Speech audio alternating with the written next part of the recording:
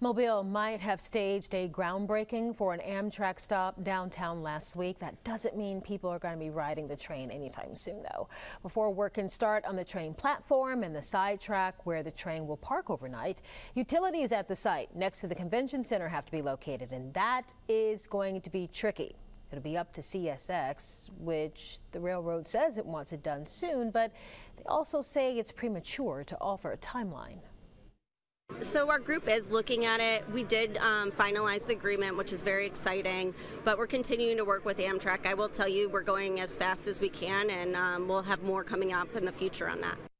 Amtrak is aiming to start the service sometime next year. You'll have 2 trains leaving from Mobile every day for New Orleans with stops in Mississippi, and then 2 trains arriving every day from New Orleans.